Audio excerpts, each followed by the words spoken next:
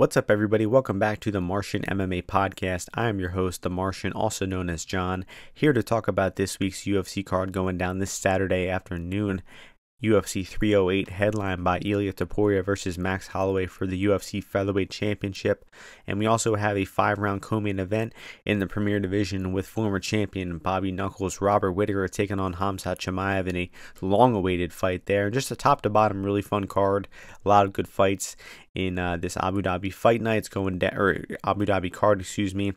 Starts at 10 a.m. Eastern time for the first fight on the prelims. The pay-per-view gets underway at 2 p.m. at the Ethiad arena where the Fight Island was and where we've had a few cards lately.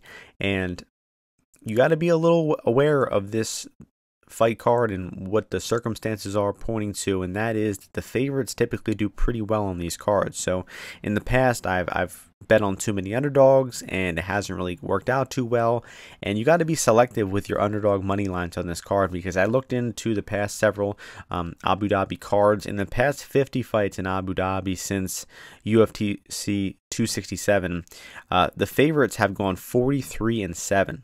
There have been 2 no contests, but only 7 underdogs out of 50 fights in the past 5 cards.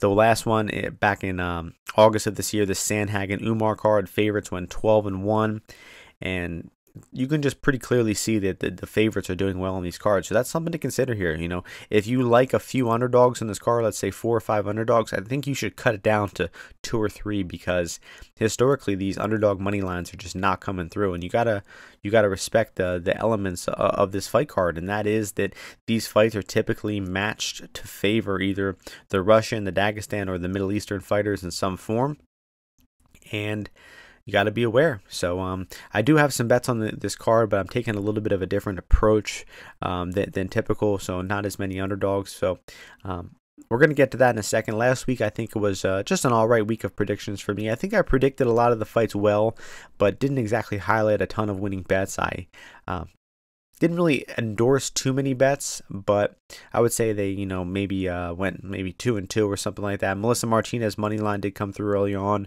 The Jocelyn Edwards takedown prop and the Jocelyn Edwards sub at 10-1 came through. Predicted the Elise Reed fight well, the Matsumoto fight well, even though the split decision prop missed on that one. I was happy with that bet.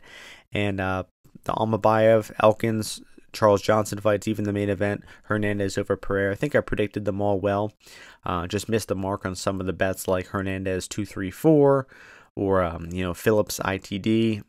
So just I would say an average week of bets for me, but hopefully you're able to use some of the predictions I made to come up with some of your own winning bets there, which is always an objective here, is that I'm talking about some bets that I'm making here, and I'm perhaps recommending some bets, but I'm also just giving out information, and you can use that information and analysis to help you make your own bets as well. So I hope everyone's doing that, and thank you all for listening and tuning into the podcast. So we got 13 fights to go over this week, and we're going to get into all of them, talking about the bets for each and every one, and we're starting things off. And let's refresh Tapology just to make sure this is the current card. Okay, we're starting things off in the welterweight division. Rinat Fakhredinov taking on Carlos Leal.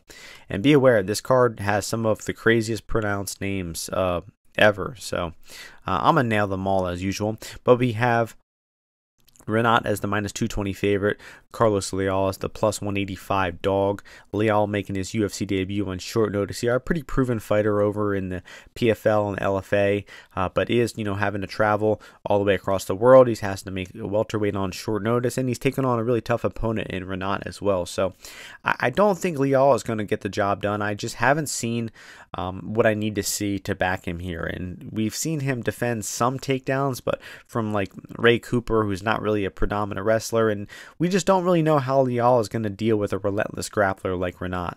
I think on the feet he'll definitely hold his own. He has some heavy hands, but he's a little slow and clunky. He doesn't really throw the highest amount of strikes, so I just can't get behind Leal at this price. I think Rinat and his grinding style, that non-stop takedowns, is a tough style to beat, obviously. I don't think Leal is going to get destroyed. I think it'll probably hit the cards and be either a 29-28 or a 30-27 for Renat here. And I think this fight to go the distance is pretty reasonably priced at -175. I think that is good, and I don't see too many finishes here, honestly. Renat's been kind of content to grapple very heavily and not really hunt for finishes. And Leal's got some power in his hands, but I inevitably don't think he's going to be able to connect enough to really hurt and put out Fakhredinov.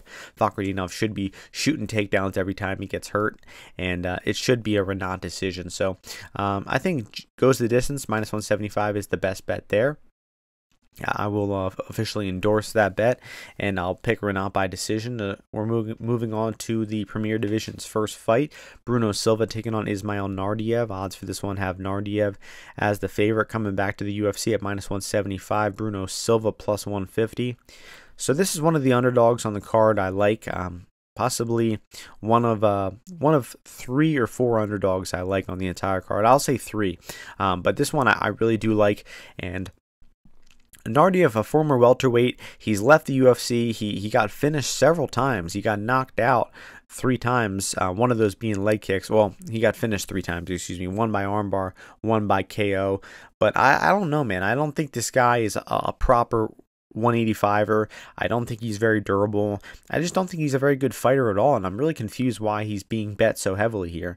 I think if it stays in the feet, he's not going to look -175, and Bruno Silva doesn't have good takedown defense and good get-up abilities, but he's tough to hold down. He eventually will explode and try to get on top position, and his best attribute is probably his ground and pound, which led to him getting 2 of his only UFC victories, pounding out Wellington Turman and Andrew Sanchez after they failed taking him down. Those guys are like legit 185 sized guys with pretty good grappling backgrounds, and both of those guys tried it to take down Bruno. They had some success, but they inevitably ran out of steam and got finished. So it's dangerous to grapple Bruno Silva, and I think this line is significantly off, man. I like, once Naurdiev has left the UFC, I've seen nothing impressive from this guy to think that he's, 1, improved, or B, should be, this favorite at near 65% over Bruno Silva. And yeah, man, this line makes no sense to me. So I like Bruno Silva as an underdog bet here. Money line worth at least a unit. And yeah, I think that line's significantly off. And I think Bruno has a good chance to either hurt him and knock him out on the feet, or do what I was saying earlier, and that is, maybe escape or reverse some of the takedowns, land some good ground and pound. Bruno can actually hit his own double leg takedowns if he wants too. We saw that in the Shara fight, that he can offensively wrestle pretty well, and he always has bricks for hands. So, yeah, man, I like Bruno there a lot. One of my favorite underdogs on the card. Moving on, bantamweight division, Farid Basharat, Victor Hugo. Odds for this one have a huge favorite as Basharat -800, Victor Hugo +550. So Hugo is not really as bad as I once thought. I predicted his last fight very poorly, but this is a hard fight for me to envision him having success. He doesn't really have power in his strikes at all. He's kind of a very soft striker, so I don't see him posing much of a threat for Farid on the feet. And I just think Farid is a significantly better grappler than him. Victor Hugo loves going for leg locks and knee bars, and I just think that's a bad style for Farid, man. I think Farid, a very well-trained grappler. He will easily avoid any of those leg locks or knee bars, and they're just going to give up guard passes. So let's say Hugo gets taken down, he's in guard, he's going to go for a leg lock or something, and then he's going to fail at it, and he's going to get passed, and he's going to be in side control and, be in risk for either eating ground and pound or getting submitted. And I think he will probably get finished in the 2nd or 3rd round here. So I like Basharat round 2, 650, Basharat round 3, 1200 on FanDuel. Spread a half unit between those two, and hope that Farid can drown him in the 2nd or 3rd. I do see it being submission most likely, but the ground and pound possibility is real enough for me to just take the 2nd and 3rd round props, and I think it's going to be very easy for Basharat. Let's just hope Hugo can make it a full round, and then he can cash that 2-3 for us on Basharat. So we're moving on to another hilarious fight here in the heavyweight division. Chris Barnett taking on Kennedy and Nzechukwu. Odds for this one have Nzechukwu as a massive favorite, -900. Barnett coming back +600. Kennedy is a flawed fighter, and he probably doesn't even belong in heavyweight, but Chris Barnett, possibly one of the most flawed fighters ever to make it in the UFC. And this guy, is just horrible at MMA. The fact that he has 2 UFC wins is incredible. It speaks to the low level of the fat slobs at heavyweight like Jake Collier and John Vellante. But Kennedy is, man, he's going to be 8 or 9 inches taller. He's tall, he's long. He's going to be able to just snap punches in the face of Barnett the entire time. Barnett's a tough old guy. So I like the fight to be a Kennedy sub at 6-1. I think Barnett should be able to take some punches. He's going to maybe get, leaned on in the clinch here, and then he's going to probably maybe give up the neck. We know Nzechukwu has hit guillotines before. We know Barnett's been guillotined before by Ben Rothwell not too long ago in the UFC. So I'm kind of fading the KO for Nzechukwu here. And let's just hope Barnett eats some punches. He either goes for a takedown or he starts giving up the neck, finding a way out. And 6-1 on Kennedy and Nzechukwu is the bet I like on that fight. Moving on to another fight in the Premier Division. One of 4 fights in the Premier Division in this card. That's how you know it's going to be a good card. Abus Magomedov taking on Bruno Ferreira. Odds for this one have Abus is the favorite, -139. Ferreira coming back at +119. Well-matched fight here. And I'll be going with Abus to win this fight. I think he has a little more ways to win the fight. Both guys are skilled strikers and can offensively wrestle as well. But I just think Abus is a little more refined, especially in the grappling aspect. And he really proved that in his last fight. He had a tough debut, or a tough couple of fights once he got in the UFC with Sean Strickland, Kyle Bohayo. But he was been able to prove that he's able to comprehensively out-grapple guys for 3 rounds. His cardio looked a lot better. His takedowns looked good. His top game looked good versus Warlley Alves. Not a great opponent, but I think Bruno could have some problems with the grappling, especially the later this fight goes. Bruno, he's a heavy hitter. He's a wild striker early on, but he really doesn't have many wins out of the first round. I don't know if he doesn't have he has 1 win in the round 2, 6 minutes in, over Victor Neves, who I believe... No, different Neves. But yeah, Victor Neves has 1 pro MMA fight. It was 5 years ago. He never fought again. So Bruno has... Oh, he actually has another one. Ferreira, some guy, round 2, 12 seconds in. So he's never fought past 6 minutes, Bruno Ferreira. So I think the longer this fight goes, the more it should favor Abus Magomedov, and I think that there's a good chance he uses his wrestling to out-grapple. He just has to weather the early storm, and I think that Abus is going to be looking pretty good in these later rounds. So I think Abus before the fight is good, and then this is a good spot to be looking to jump in on the live betting as well. And let me pull up what Abus round 2, round 3 is, because whenever you have a guy who has never really fought in rounds 2 and 3, there's a great possibility this cardio is just absolutely atrocious. It's only 6-1 for round 2, 950 for round 3, which aren't great. So I'll go ahead and pass on endorsing those late finish props for Magomedov, but I think Magomedov's money line is good, and I'll definitely be interested in the live line once we see with how Abus is dealing with those big swings, those big combinations from Ferreira. But I don't know, man. I don't think Ferreira is as hard of a hitter as he's been made out to be in his UFC career thus far. He does have all 3 wins by knockout, but those guys aren't really tough guys. Or excuse me, well, RoboCop's a great fighter, but he has, a susceptible chin. Phil Hall's worst chin of all time. Dustin Stoltzfus, not really a great fighter. So I just don't think those 3 fights really translate too well here. And I think Abus is going to play it smart, mix in the wrestling, get the win. Moving on to a fun fight in the lightweight division. Matabek Orolbai and Mateusz-Rebecki. Odds for this one have Orolbai -340, Rebecki +280. Man, this line is getting a little out of hand because at the end of the day, I do think it does have potential to be competitive. But, I think Orolbai is certainly the rightful favorite. But he's getting steamed. A lot of parlays, a lot of action coming in on Orolbai. And I think it's gotten to the point where it has to be Rebecki or pass in terms of money line, but I'm not sure.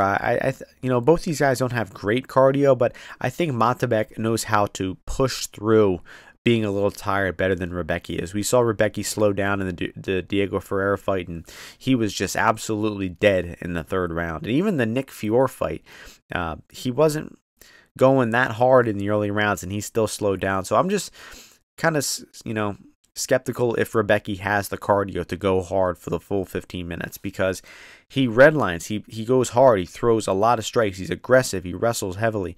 but he can't really sustain that for more than like 7 to 10 minutes, while Orolbai does the same.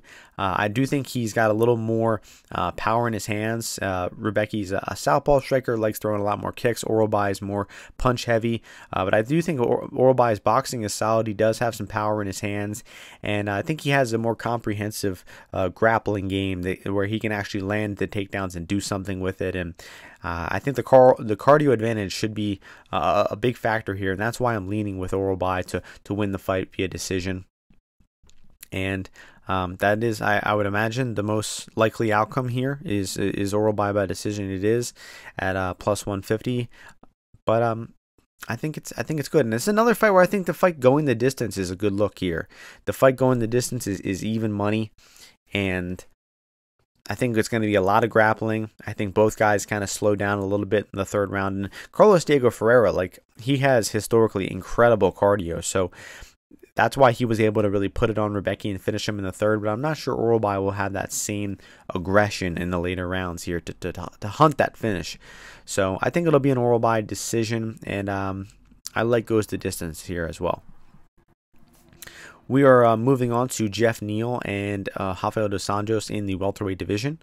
To this one, have Neal minus 280, RDA plus 240. And another fight where I like goes the distance. I bet at minus 135. I think that was, quite frankly, a crazy line. And it's still available at minus 150. And I think that they're way overrating Jeff Neal KO here. It's in the 200s now. Actually, some books still have it 175. I just think that Neal getting a KO here 1 out of every 3 times is way too much equity for Jeff Neal. Rafael dos Anjos has never been knocked out at welterweight. He's only been knocked out, 3 times in his entire career. Eddie Alvarez, Jeremy Stevens, and I forget the one before that. I think it might have been Clay Guida. But those 2 fights were literally 14 years ago, 16 years ago. The only time he's been knocked out in the past decade was at 155. So I think being at 170 here should be a good thing for RDA, being able to absorb the damage. And I think RDA is going to be looking to clinch a lot here. In the Luque fight, we saw him clinch a lot, man. I mean, he was having success at striking range in that fight, and he would still shoot a takedown and go to the clinch. And I think that that's where the fight will kill some time. I do think Jeff Neal should win the fight via decision, but I'm just fading this fight to finish inside the distance. So even if RDA somehow gets a takedown on Jeff Neal, I don't think Jeff Neal is going to get easily submitted like some of the guys like Brian Barberena or Neil Magny did back in the day at 170. So I think that that one's hitting the cards. I think it'll be a competitive spar in some senses, and I think Jeff Neal will probably get his hand raised by decision, but I'm not interested in Neal at minus 300. I definitely don't like that bet. It's been a while. It's been over 2 years since Jeff Neal's got a win in the UFC. So he needs this one badly. I think he probably will get it done. But the only bet I like there is the fight to go the distance. Moving on to the last fight on the prelims. Kind of an interesting choice to put this fight that late on the prelims. We have Rafael-Cerqueira taking on Ibo Aslan. Cerqueira is now the favorite in this one at, I gotta pull the odds up, minus 130, Ibo Aslan plus 110. This is a very high variance fight. There's really virtually no footage of Cerqueira. There's a few minutes of him, knocking out some low-level guys, but we really have no clue what quality of fighter this guy is. And Ibo Aslan, not that much different. I mean, we have a little more footage of Ibo, but I still think it's kind of hard to make what the guy's skill set actually is. We know he's not a great grappler. He's improving in that area, but still probably very susceptible to being out-grappled. But the guy throws hammers. He throws big, looping shots, and he did well sustaining some of that power late into the fight versus the Swedish guy, Turkalij. Got the knockout in the third round, won the first 2 rounds, in my opinion, by just landing the bigger punches. But Turkalij is kind of a punching bag, so that was a good matchup for him. So this is a rightful, near pick'em coin flip type of fight. And considering we know a little bit more about Ibo, I think going at plus money, now it's at plus 110, I would say he's the side. Hopefully it continues to blow out. Like right now, Ebo, I do think he's a side, but I'm not, rushing to place a bet on him. But if it gets up to maybe plus 120, 25, 30, I think our hand is going to be forced, and we're going to have to play Ebo there. And what should be just a wild fight where both guys are very likely to knock each other out.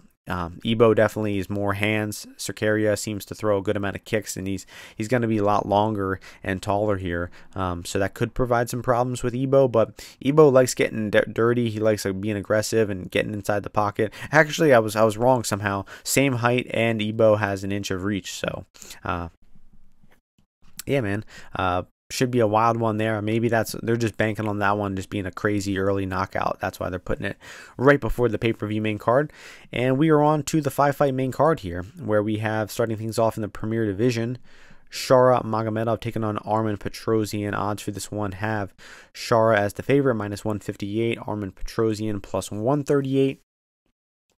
This is a fight where I'm trying to be a little more refined, because I have been betting against Magomedov several times thus far. Pretty much all three of his fights, I've been trying to fade the guy.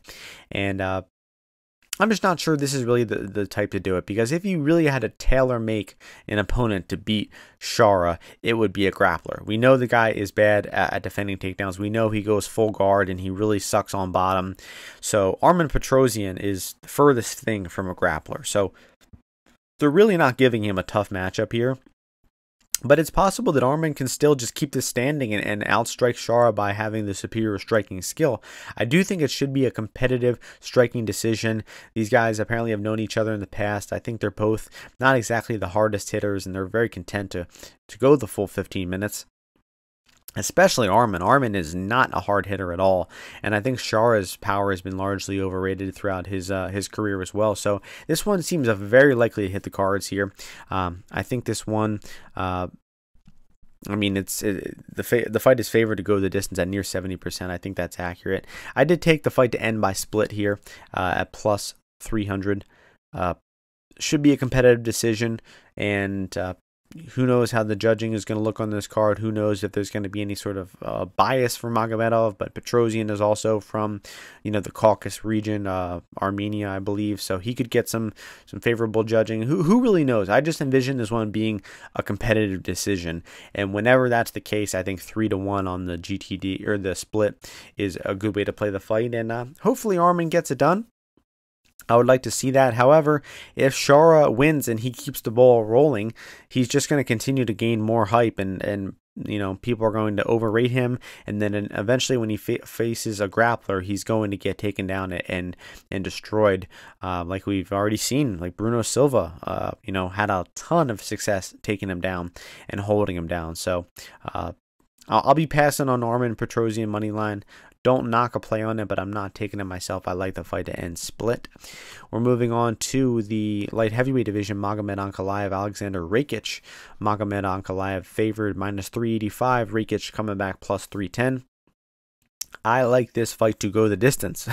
We're noticing a trend here. I like this is a bit what I'm talking about, is that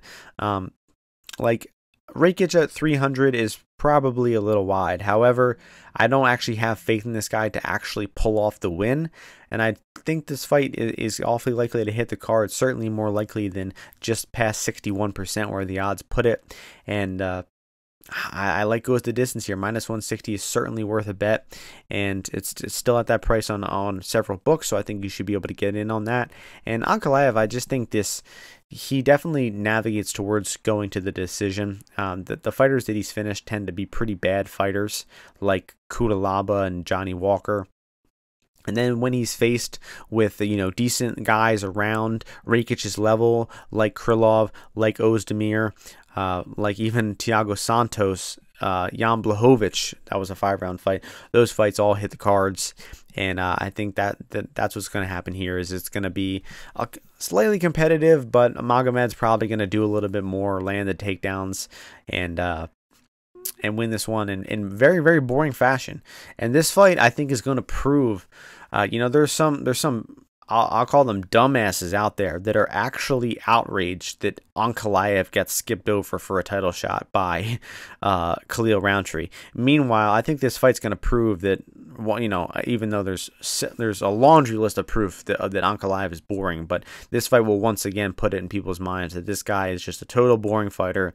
There's no intrigue behind him fighting Alex Pereira. Who gives a fuck if he's the alleged #1 contender? I don't want to see him fight Pereira. And Rountree versus Pereira was fantastic, so there's no reason to complain. And Rakic, yeah, I don't know. The guy's just kind of a wimp, in my opinion. It's been a while since he's won a fight. He had the leg injury versus Jan Blachowicz. He, you know, was beating up Jiri, but just couldn't sustain it and has, you know, no power to really deter Jiri. And then his past few fights before that, Thiago Santos, Anthony Smith, those were just boring clinch fests where he was riding the guy against the cage, knee in the legs, totally boring, horrible fights. And I don't see that working versus Ankalaev. I imagine the fight's going to have a lot of clinching. I think Ankalaev will probably hit a takedown or two, and Ankalaev will win a boring decision here. So that is the pick. Moving on to the co-main event, time to get into the good fights, the really, really good fights. Can't wait to talk about these two. Khamzat Chimaev taking on Robert Whittaker, 5 5-minute rounds in the co-main event. Khamzat Chimaev is favored at -240. Robert Whittaker is coming back at +205. So, you know, this is kind of the inconsistent guy versus the consistent guy. Robert Whittaker has been a champion. You know, he won his first title in the UFC in, I believe, 2016. I think he won the interim title. Yep, he won the interim title in 2017.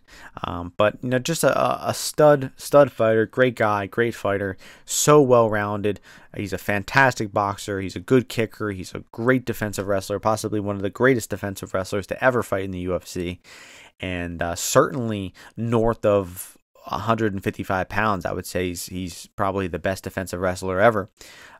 Maybe you could throw John Jones in that conversation. And then you have Khamzat, who has destroyed pretty much everyone he's fought, with the exception of Kamaru Usman. But the guy is wildly inconsistent. He has a tough time, you know, making weight. He has all these health problems. He's just been super inconsistent over the past few years. Only has one fight in the past 2 calendar years. It was versus Usman. It was only a majority decision. I really think everyone kind of had the same opinion that Chimaev probably got a 10-8 in the first round, and then Usman probably won the second or third round. It should have likely been a draw. The judges didn't see it that way, but I mean, I think that performance was horrible from Chimaev, because what did that fight prove? He destroyed somebody in round 1 in the grappling, and then his cardio and his striking fell apart, and he got outboxed in the second and third round. We learned nothing new about Khamzat Chimaev, and we learned that even though Usman is an incredible fighter, former champion, great fighter, and he was undersized in that fight, we learned that Chimaev really couldn't even dominate him, especially past a round. The guy's cardio is simply not good. It's not reliable. So the fact that this is a 5-round fight, and he's fighting Whittaker, who is the best boxer he's ever fought. He's fighting Whittaker, who has the best takedown defense of anybody he's ever fought. And it's the longest fight of his career. It's scheduled for 5 5-minute rounds. He's been scheduled for that before, I think, versus Kevin Holland. Oddly enough, that fight went 2 minutes. So, and when you factor in all of the questions about Chimaev, how is he going to look in the later rounds? How is his takedowns going to hold up against a guy with great takedown defense? How is his striking defense going to hold up against a great boxer? And you throw in all these health issues he's had the past few years, the inconsistency. I don't understand how anybody could be confident in Chimaev at 70%. And I think Bobby Whittaker is certainly the side here. He's the good guy in the fight. You know, Chimaev is a scumbag who looks up to dictators and Kadyrov. Just an absolutely horrible, annoying personality. Meanwhile, Robert Whittaker, one of the coolest guys ever in MMA. So I might be betting, and some other guys might be betting a little bit with their hearts in this one. But I still think that there's certainly enough evidence to justify Robert Whittaker being the correct side here, 2-1. And then you also have to be aware of the live bet. If Whittaker is getting taken down and out-grappled early, we know that Chimaev is unlikely to sustain that too long. And then you also have to probably look at the Whittaker 3-4-5 KO props, or maybe Whittaker 4-5 decision, which I believe is at plus 470 on FanDuel. Let's pull these lines up. So we got... let's see here. Whittaker 4-5 decision 380. It got bet a little bit. And then Whittaker, let's see. Where's the 4-5? 3-4-5. Let's see. Whittaker 3, 19-1, 4, 19-1, 5, 22-1. So you see they're very aware that those 3-4-5 props are possible here. That's why they're so closely, bunched together around those prices. You typically see a much wider spread on those 3-4-5 props. Let me check out DK real quick before you move on. But Robert Whittaker is certainly the side here, is certainly endorsing him for a bet. Yeah, same thing, 18, 20, 22 on 3-4-5 there. So I still think you probably should be taking them because,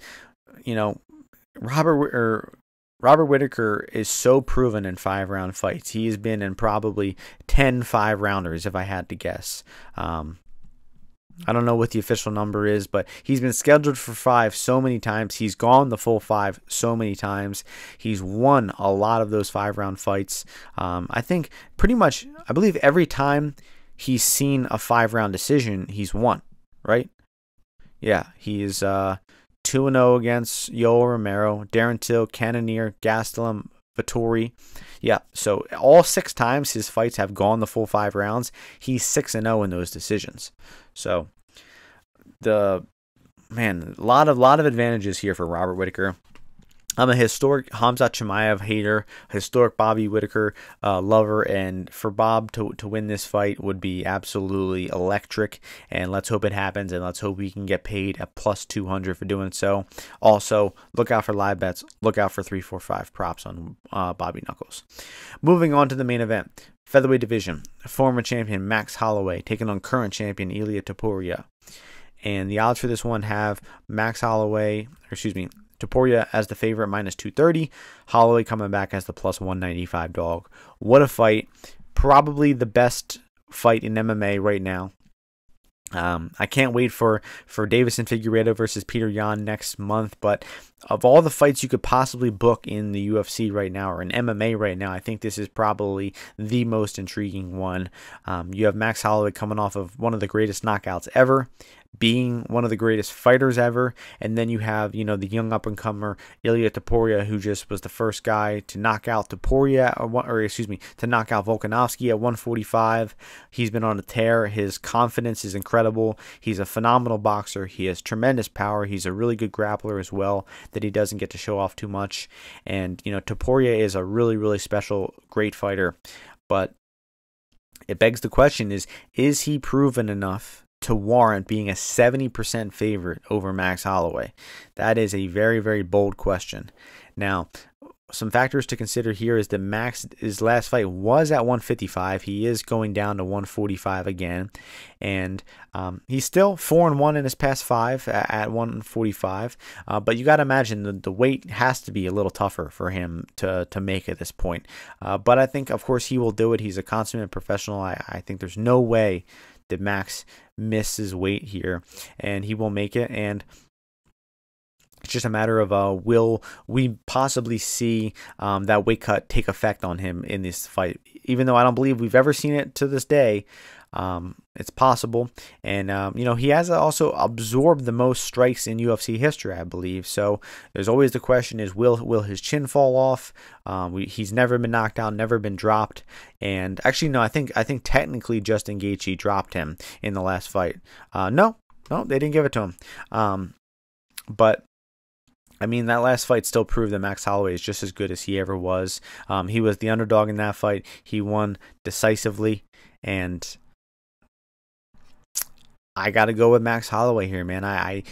Topuria has been a guy whose fights I've predicted wrong in the past pretty often. Pretty much most of them I haven't predicted too well, but the guy continues to impress and shock me, and I do respect him. I acknowledge that he's a fantastic fighter. However, he's only been in one 5-round fight, similar to what I was saying about the last fight. Max Holloway's experience in 5-round fights is just unworldly.